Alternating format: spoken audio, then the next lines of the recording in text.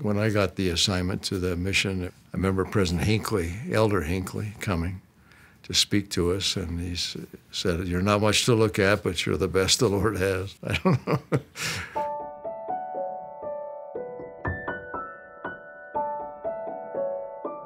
The Argentina North Mission was about half the country, but I was sent right away to the smallest province in the country. Elder Scott arrived in the mission after I'd been there about 7 months. He was the new mission president, but it was interesting, our first meeting. We sat on a little porch out in the front of the building in a couple of, I don't think they were rocking chairs, but it was like sitting on the porch. I look back on that and I think, who would have ever guessed, certainly not me, that there were two future apostles sitting down together, meeting for the first time, one the president, one the missionary, the beginning of a lifetime almost of association, wonderful association and friendship.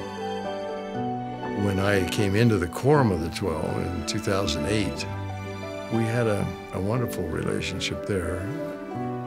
I sometimes half jokingly wonder what he thought.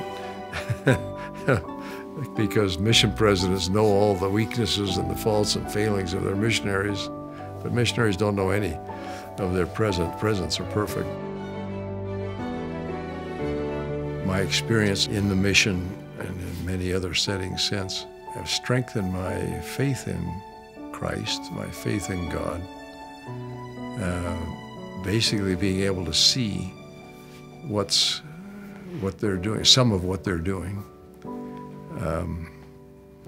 and recognize it as their hand in my life and in much broader activity.